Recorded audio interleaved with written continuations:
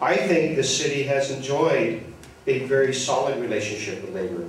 I have a lot of, I work with these folks every single day, not only department heads, I think all of us here, we have, part of the enjoyment is actually figuring out how to do things well, but also to give people a decent wage, decent benefits, a decent pension.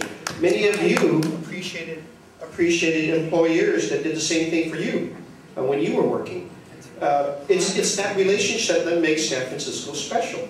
I'm not about to have a Wisconsin kind of viewpoint here. This is not there. In San Francisco, we work hard at this relationship. And yes, we've had bumps. We've had difficult discussions. There are sometimes things that we don't like to hear that are distracting, whether it's a strike vote or something else. But we managed to get things done, and that's what I'm here. I'm not making any new promises, man. I'm trying to keep the old promises. A lot of you have been here a long time. You just want the city to be safe. You want it to be solvent. You want to be successful. And I'm trying to resurrect trust back in the government.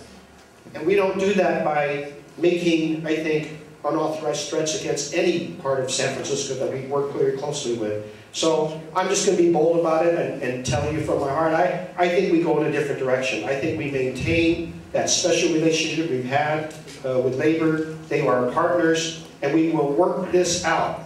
And when it comes to pension reform, I will be honest, let the numbers speak to us, not political positions. And the numbers are saying we've got to do things better.